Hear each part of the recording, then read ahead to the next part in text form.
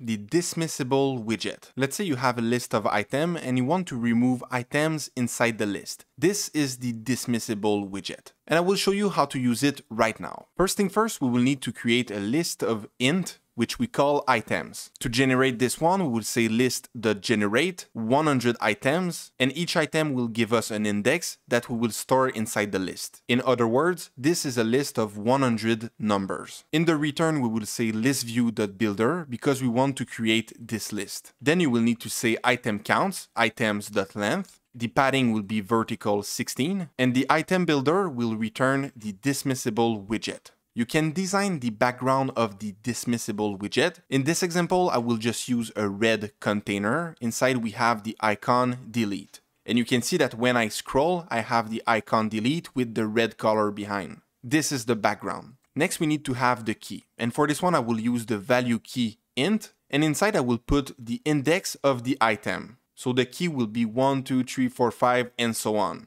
This will be important because we want to keep track of items that we delete. After we have the undemissed widget. This will give you a demissed direction, so you can decide which action will be triggered if the user go from the left or from the right. But for this example, I will just set state and remove the item from the current index. The child of the dismissible will be a list style, the title will be a text with the current item. And with this code, you have created a list of dismissible items.